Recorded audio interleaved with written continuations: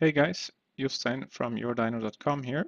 So today I'm going to show you something that many of you have asked for, and that is live updates here in the graph window while the run is taking place.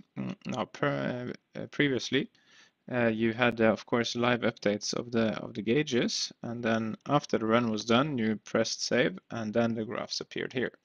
Now the graphs will appear as the run takes place, and this is really good, especially if you have two monitors like I have here. One monitor can show the graph window and the other one can show the gauges. Let's take a look at how it goes with a run. Here I'm just going to import a raw log file, and it of course will look the same when you do a real run. Okay, let's do this one here. So here we see the wheel torque and wheel power being drawn in the graph window while the run is taking place. Now we are over in the retardation phase. You may notice that we don't have any engine numbers yet, and that's because in this case we have configured the dyno to calculate the engine power and torque from the retardation data. So it will appear when the run is complete, as you see now. Okay, that's pretty cool, right? Pretty cool. Let's do another run so we can compare with the previous one. So that's to do that, we press save and restart. Okay. And you may notice there is a new run that is being added here. Of course, it says waiting here for a few of these data points, and that's because the run hasn't happened yet, so it doesn't know the max power and max torque, etc. There is also the colors. We may not like these colors, so let's do something else. So, okay, let's say now we are ready for the next run, and we'll see how it compares with the previous one. Okay, let's do that. So let's take this one here. Okay, here we see it happening, and we can see that it tracks the previous run pretty nicely, very accurately actually, which is good when you haven't changed anything in the setup. So this can now be seen, live right away while we are doing the run. That's pretty useful. Okay, and in a moment we will also see the power numbers. There we go. Okay, that's pretty cool. Okay, so to show you the power of the live graphs, I have hooked up the dyno to a test instrument. It's a frequency generator. I'll turn it on and you'll see what it does.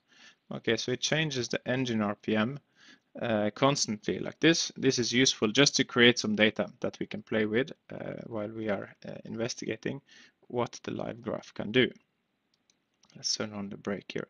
Okay, we'll do a manual start. Okay, here you see the wheel power and wheel torque as you are used to. And while this is happening, while all the graphs are being drawn, you can change color, for example. You can, let's go back here. You can, let's say, jump between results versus time and results versus RPM. You can add more channels, let's say something like that. You can move channels. You can resize. Of course, you wouldn't really do all these things, right? While the run is happening, you are busy doing the run typically.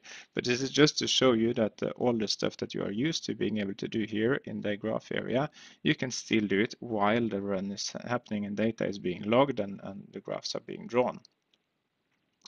One thing to notice here, I'll show you what happens if we turn on all the channels here.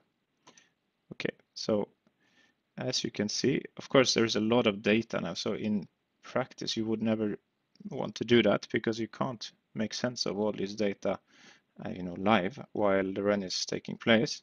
It's good to see that the system is still able to draw it, but you can see it draws it a bit slower. You can also see the main graph window being updated a bit slower, and that's because the CPU is busy now drawing all these graphs, and it's also calculating the min and max range of all the graph areas and all that, right? So of course you shouldn't do it both because you cannot really make sense of it, but also because now the CPU is really busy and things go a bit slow.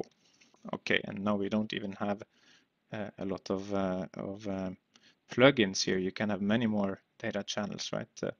If you have a CAN bus, for example. All right, so let's go back to a more reasonable setup. We will look at maybe something like this. And now things are moving very smoothly and nicely. Okay, good. Let's stop here. I think that's more or less what I wanted to show. This feature has been, long time coming. A lot of you are waiting for it. I recommend you getting a second screen if you don't have one already. Then you can watch the graphs and the gauges at the same time. Really quite cool. I hope you like this new feature. Thank you.